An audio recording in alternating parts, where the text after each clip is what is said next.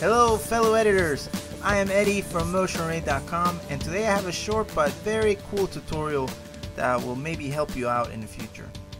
You know that time where you find a perfect shot for your edit and everything is working great, but then your client maybe comes back and says, hey, you know, that shot's great and all, but that logo can't be there. And I am talking about this logo over here, right?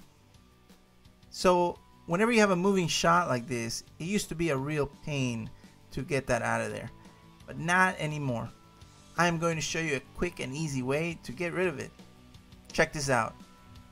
I am going to go over here to where it says video effects, and I am going to choose a blur, fast blur, and I'm going to drop that in there.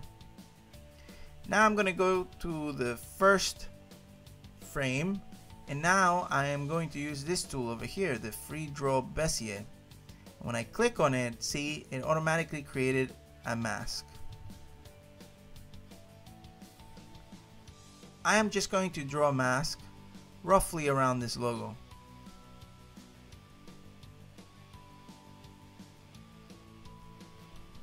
And now I am going to use this over here, which will effectively track this mask forward.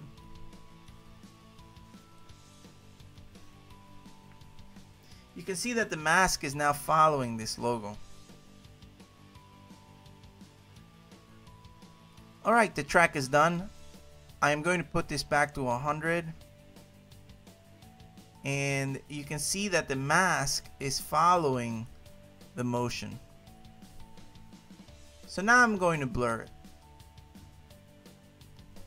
And right away I am hiding that logo. But I want to take this a little bit further. Let me click on the shot again and see, here's our fast blur. I'm going to do some color correction on it too. Here we go. I like using curves, so I'm going to drop the curves over here. And before I do anything, I'm going to grab the mask from our fast blur. I'm going to copy it and then go to the curves, and I am going to paste. And you see it pasted the mask that I used for the fast blur now on the RGB curves. Now I think what I want to do is first make this completely black. Now I'm going to use a tint. Drop a tint in there. And again, I'm going to now grab the mask, hit copy and go to the tint and paste that in there. Now for the black, I'm going to choose this orange over here. Now you can see an edge there, right? But let me show you how to get rid of that. For the white on the tint, I'm also going to pick that same orange. And then on the RGB curves, I'm going to feather that a lot more. And look what's going on. Just gets rid of the edge there.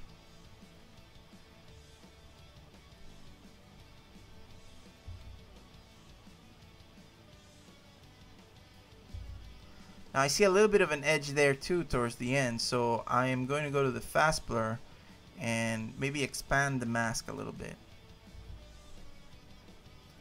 Maybe to a 10. And the same expansion, I want to use it for the tint. Select this and do 10. Yeah. Maybe that's too much, right? Because it's kind of overlapping the edge of the... So let's do 5. And sorry, you have to do it for the fast blur too. So I'm going to do 5 there. One last thing I want to do is maybe this orange is a little too bright, because maybe I picked it from up here when maybe it should be right next to this. So let me select that orange there, and I can see that it matched it a lot better. Let me do the same with the one in the bottom. Yeah, there you go. Now this isn't perfect, right? You can see that maybe there's some edges there if you really carefully look at it, but you know, for most jobs it would be really hard for people to notice that stuff. So that's it. I hope you find this stuff useful. If you have any questions, just leave a comment below. Thanks.